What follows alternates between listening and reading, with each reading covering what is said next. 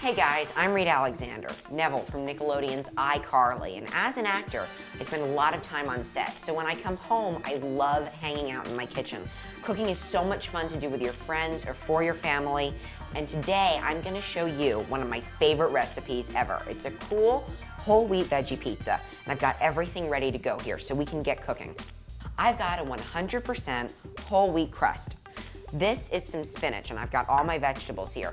These are some pre-chopped mushrooms. I buy them pre-chopped. They save me a lot of time. This is 2% low-fat mozzarella cheese, pre-shredded. And then I've got some bell peppers here. I love bell peppers. They taste awesome. I think they're really cool because when you put them on the pizza, they have a lot of color. So notice with this pepper, I cut the top off, I cut the bottom off. Now I'm gonna stand it up, and you can just sort of come in here, pull out all these seeds, because we don't wanna eat that. And then you cut down, push this to the side, come in here, get rid of this waxy part in the pepper. You don't want that either. And now we've got this nice clean bell pepper here, and you can just cut straight down. I started Kewl Bites because in March 2009, I was overweight, I was out of shape, and my energy level was very, very low. So I really wanted to make a lifestyle change. I wanted to feel better about myself. Okay, got all my vegetables here. I'm gonna come over here, I'm gonna put a little bit of olive oil in each pan. There was nothing out there for a kid, from a kid. I wanted to help solve that problem. So that's what Kewl Bites is. That's where it came from. I've got these set over probably like medium to high heat, very, very easy. And now, go ahead and put these in. Got my peppers that I'm gonna saute. I'm gonna saute some mushrooms here. I'm gonna do the same with some spinach. Okay, phenomenal. So we've got our olive oil in the pan. We always want to season everything we're cooking. We want to give it a lot of flavor. Got some garlic powder here. Garlic is really healthy for you, plus it tastes awesome. I really like it.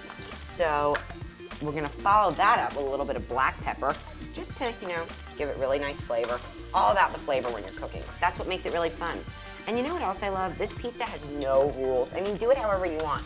If you don't want pepper, don't use pepper. If you want to make it spicier, go for it. And then you just want to mix it all around. So now we've set it over the medium heat and a little oil, and these will be done cooking for us soon.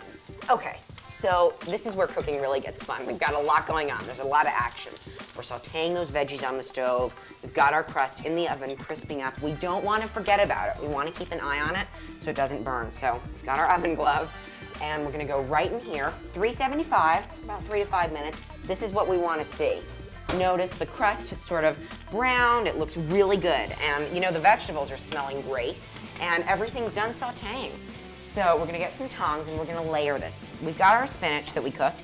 I always like to put the spinach on top. That's like the first layer, right on top of the crust. And you can just spread it out evenly. Just so you've got like a nice even coat. Done. Okay, now for the mushrooms. That's what I like to put second, the second layer. This kitchen is smelling so awesome. I cannot wait to eat this pizza. And then we've got the peppers on top. And remember, we thought they were gonna look really cool. Well, they do. I mean, they're very colorful and it all looks delicious. But now we're on to the last phase of our cooking. Remember that 2% mozzarella cheese? We wanna put that on top just to top it off. Probably want a handful. I don't know, like maybe half a cup. And then just cover it evenly on top. Okay, great. We've got our oven glove waiting for us right over here, and we're gonna put this back in the oven for probably about 2 to 3 minutes, still on that 375, and this will be all done. I've been really thrilled because the results that I've had, I lost 15 pounds. It took me a few months and definitely some work in taking all those notes and learning a lot about myself, finding great tips.